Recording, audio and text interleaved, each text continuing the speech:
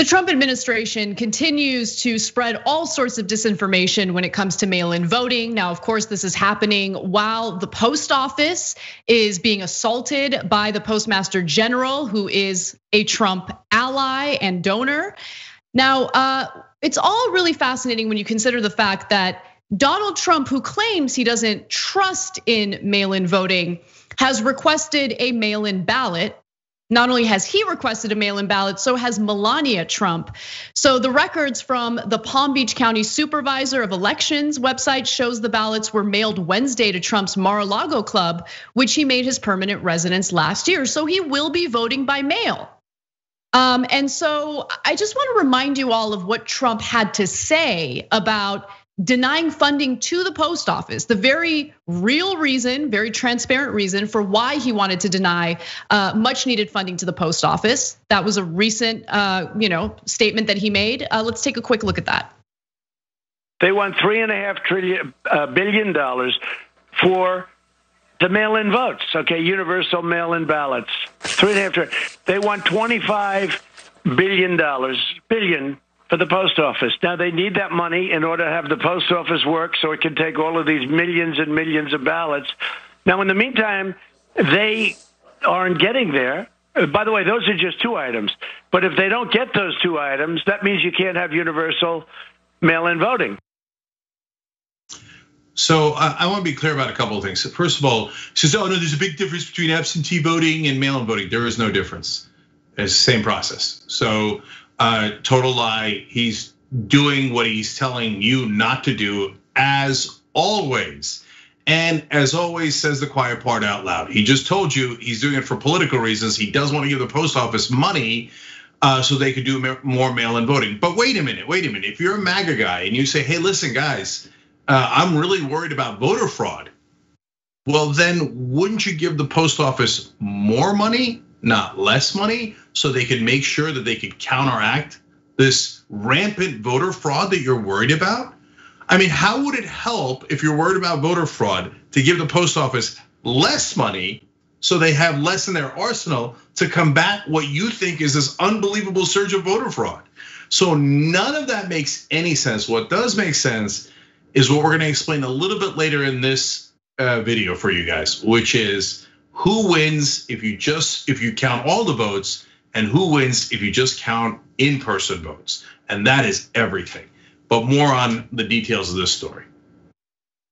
So Trump was asked, well, why is it that you feel comfortable voting by mail in the state of Florida? And so I think his statement makes it pretty clear that he not only knows that mail-in voting and absentee voting is the same thing, but that he is pursuing this in an incredibly political and politicized way. He says, whether you call it vote by mail or absentee voting, in Florida, the election system is safe and secure, tried and true.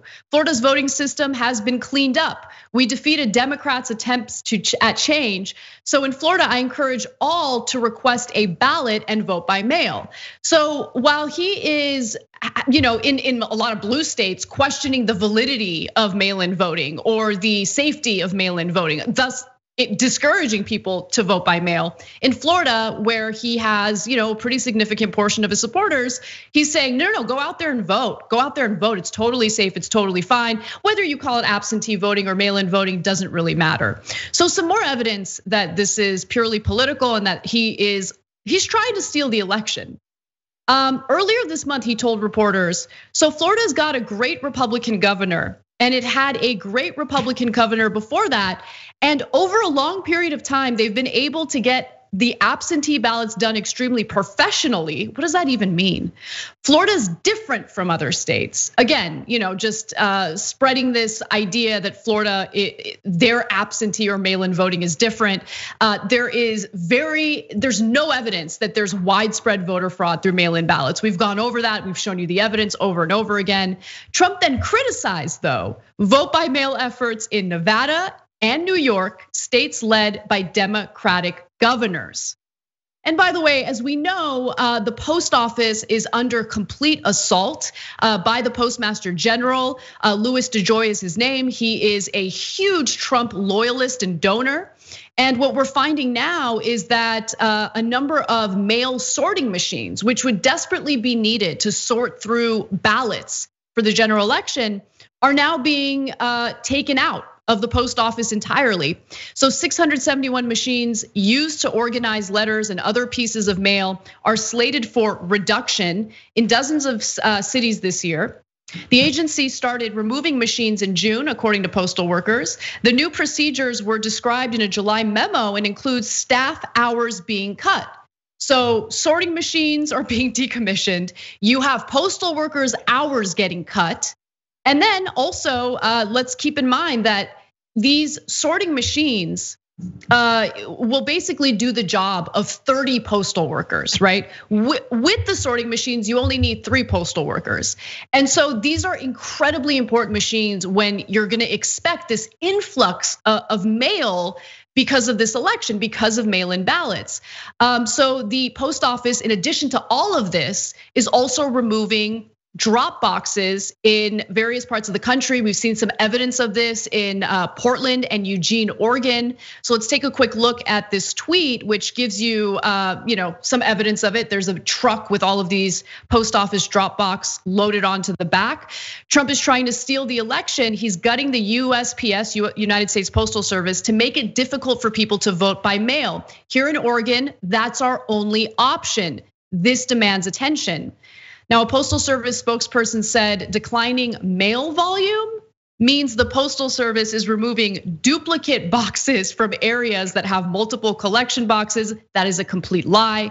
The USPS confirmed that 4 mailboxes were removed in Portland this week. Gee, I wonder why they focused on Portland. Gee, and one resident, let me just give you one more quote. One resident from Eugene, Oregon spoke to the Oregonian and said the following: outbound slots in neighborhood mailboxes are being locked shut. We are not just losing access to roadside mail drop boxes, but our convenient neighborhood drop slots. This applies to neighborhoods without individual mailboxes. So we are unable to send outbound mail from our area without finding a roadside mailbox or risking a trip to the post office. Okay, so like I told you, we're going to explain why they're doing all this in a second. First, some quick comments. If you said, what is the one state in this country that has a history of having deep problems with their voting system, it would be Florida. It's the most obvious thing in the world. We had a giant election and a Supreme Court decision over how terrible the voting system was in Florida. So Trump, as always, turning the truth on its head and pretending, oh, that's the one state we got locked up. Yeah, that's the one state that's so corrupt that you're not worried about how they're gonna count the votes.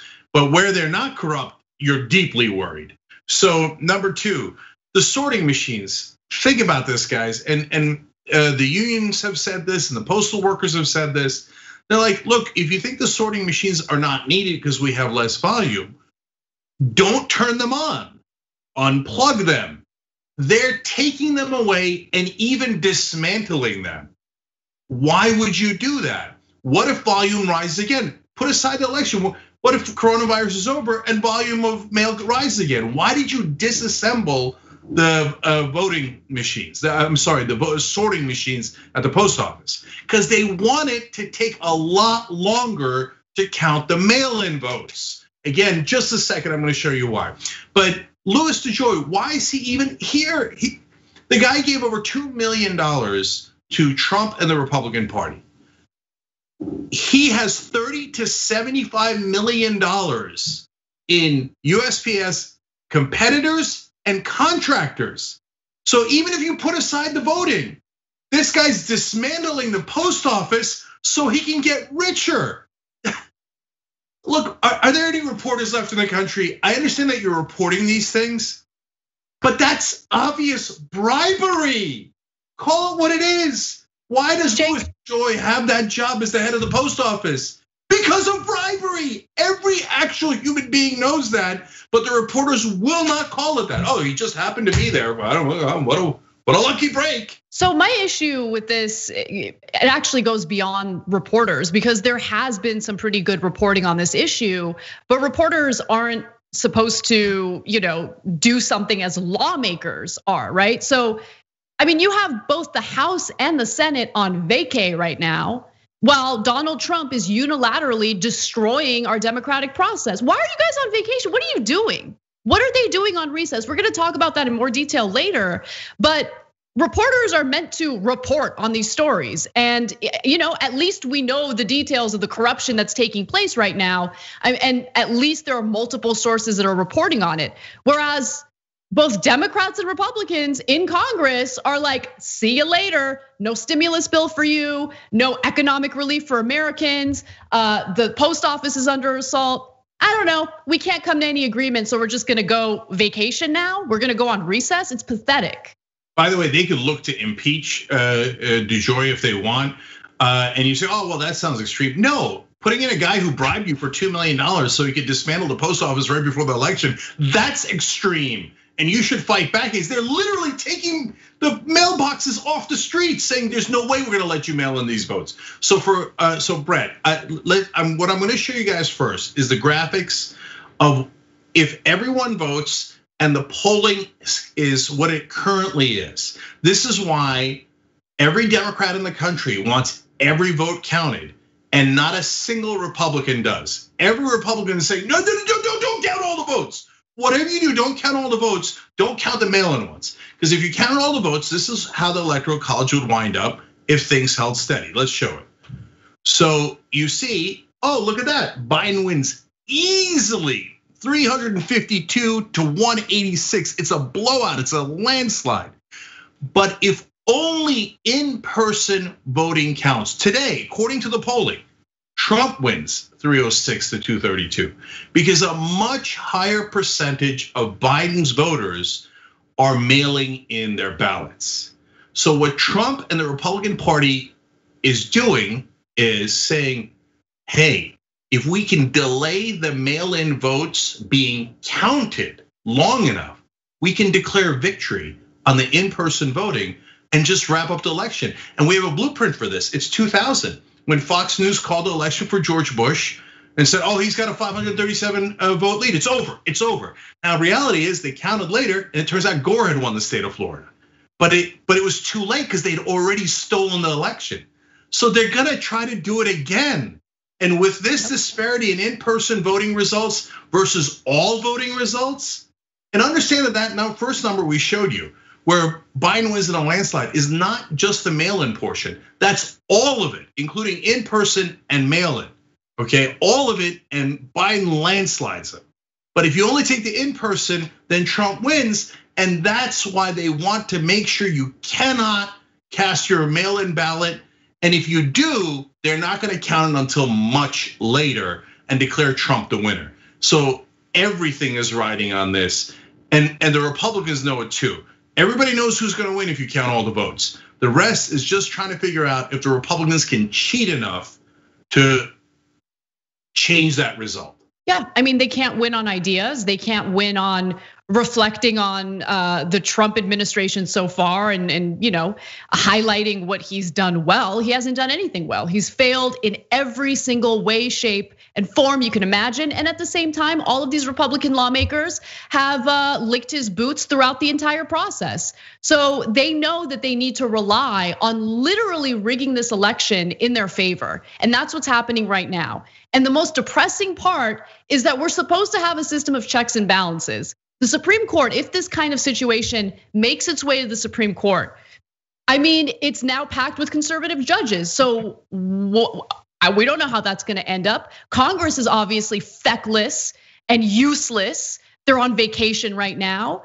I mean, it's just, and I think it's part of the reason why Republican lawmakers have just kind of given up on any type of stimulus bill to offer economic relief for Americans. I mean, why would they worry about that if they can just ride on Trump's election rigging coattails? Thanks for watching The Young Turks, really appreciate it. Another way to show support is through YouTube memberships. You'll get to interact with us more. There's live chat emojis, badges.